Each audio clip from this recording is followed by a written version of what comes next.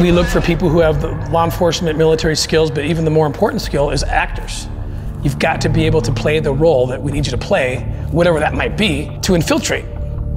I was approached by a friend. There was a search for the Ukrainian women who can support operation. They of course know that since six years old I was performed a lot as an actress. Then in Amsterdam I also took some courses and I performed here as well. They asked me if I would like to be a part of it.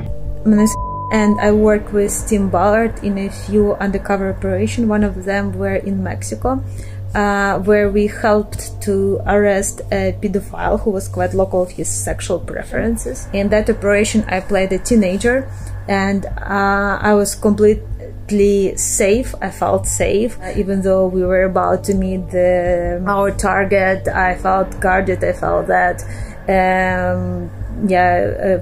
I'm in a safe space. I was treated well. I had my own hotel room. Again, I believe that operation was extremely successful, and it was great to be in such place to see that we actually can make a difference and save children's lives.